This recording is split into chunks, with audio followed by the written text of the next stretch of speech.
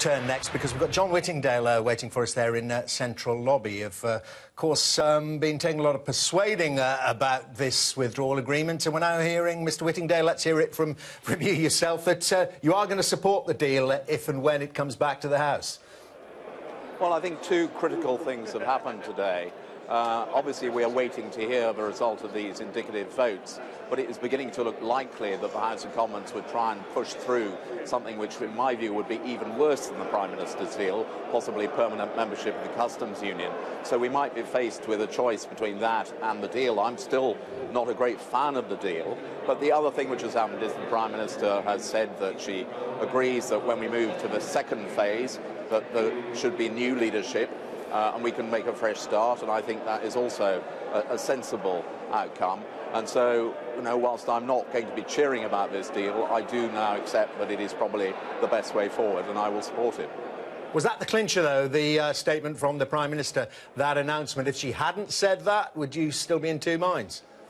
Well, I've said before that it would be a very important factor. I think those of us who believe in Brexit are looking to the next stage, to the future relationship with the European Union, and I think we will have more confidence if that's led by somebody who is a strong supporter of Brexit. But also there is the alternative, which is becoming clear, and we'll see this evening how the House of Commons votes, but it is looking more and more likely that if the Prime Minister's deal were not to go through, then there would be an attempt to push forward through something which, in my view, would frustrate Brexit entirely. And who would you like to see take over, to take on those second stages of negotiations? Well, as I've just said, I think the next leader, I hope, will be somebody who is an enthusiastic supporter of Brexit and will want to achieve the benefits which I believe are there for the taking if we can get the right relationship. Now, there are, I suspect, quite a number of candidates, and we will have that debate once we get into a leadership election. But the important thing, first of all, is to achieve Brexit. Well, it's interesting. Would they have to have voted leave, though, for you to accept them as a true leaver, because of the current Prime Minister, Theresa May, was a convert?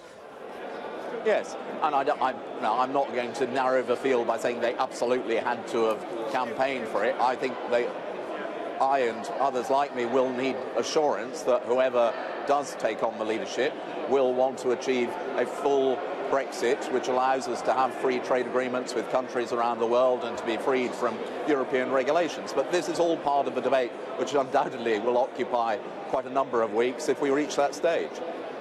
Got to ask you, though, do you think the deal will get through? We don't know the DUP's mind, and I don't know if you're aware, but Jacob Rees-Mogg has just said that he will support the deal.